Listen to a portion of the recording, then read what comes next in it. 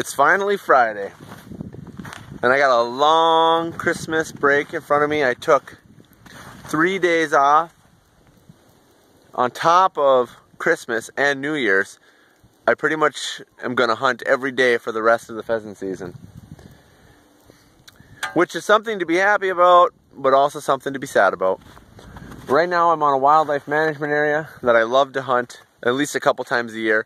There's some grass right here, some grassy stuff here, cattail marsh there, but once you get back there, maybe 200 yards back, most of this WMA is just a gigantic cattail slough, and there's a cornfield up on that edge over there. So that's where we're going to head, is over to there, and hopefully find a nice rooster.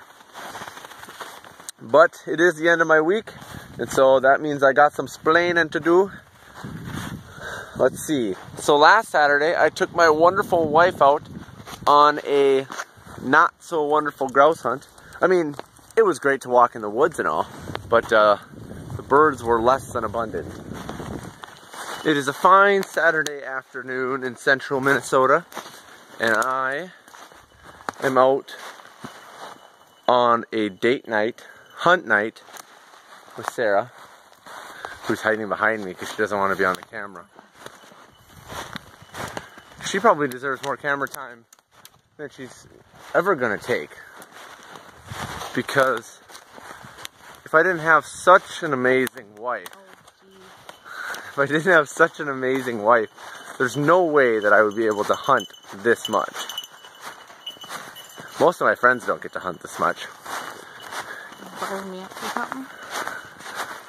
No, but everybody needs to know that I owe all of my hunting time to this lady here. I love you.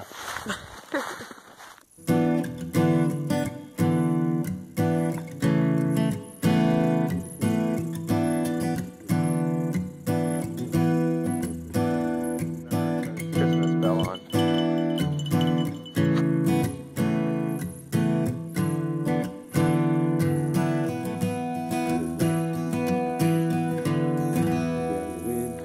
We have a fresh coat of snow, and there's no wind, so it's nice and silent, so it's very nice.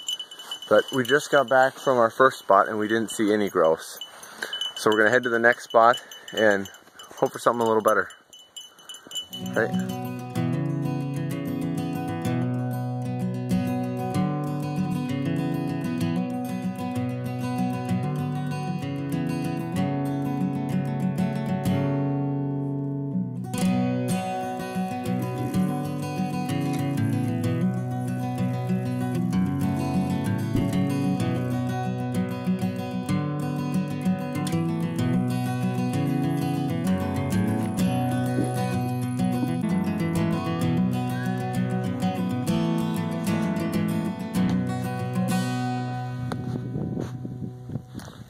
The next day, Sunday, I went out on a pheasant hunt. It's Sunday morning. I'm out on a wildlife management area. Sarah had some errands to run in town, so she dropped me off. And the plan is, I've got about a 3-mile hike. She's got about 2 hours worth of shopping to do. And she's gonna pick me up on the other side. Hopefully we run into some birds in between here and there. That was flippin' intense. We're 300 yards from where I shot that rooster. Daisy, let me come.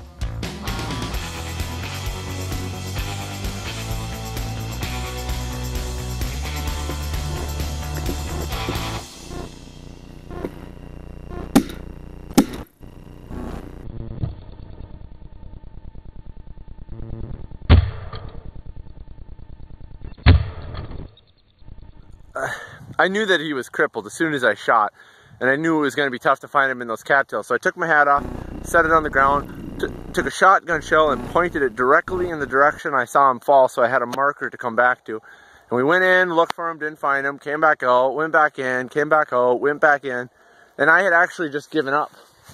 And we got to this edge, still working in the direction he had fallen and would seem likely for him to have run. And Daisy got really, really birdie. Ramnar went on point, and I had to have stepped on him. I walked right over the area where Remnar was on point, and usually once you do that, Remnar will move off and try and relocate the spot, and he was adamant, right there. That's where I'm pointing. So I looked down and I could see a rooster tail sitting there. So we got him, didn't lose him. I was pretty much done. I thought he was gone for good. So that's good. Now I'm literally like just by the parking lot where Sarah left me, and I still have to walk 3 miles, and I've blown a half an hour. Great. Well, I got good and bad problems. I just shot a second rooster, and now I've only got 2.5 miles left to walk to get to the other side where Sarah's supposed to pick me up in 2 hours. Well, about an hour and a half from now. So I only have 1 bird left to shoot, and the way that this edge is going, I'll probably find him. That's the good problem to have. The bad problem is that the camera was off when I just looked at it. I don't know when it turned off. It could have been during the first bird that I shot. Could have been after. Could have been during this bird. I have no idea. I might have nothing. I don't know. Which is going to be a real bummer if I have nothing. A real bummer. Well, this has been some really good hunting. In the just over half mile of this WMA that I've covered, we've probably flushed a couple dozen birds, including the 2 roosters that I've shot. But I'll never make it over to the other side where Sarah's supposed to pick me up in time. So I'm going to call her and go back to where she dropped me off. And hopefully there's just an odd straggler that we missed on the way back. But it's a good spot. I'm definitely going to have to come back because there's a lot of land left to cover that I never even touched. And now it's Friday today, and I'm going to take off and hopefully have some luck.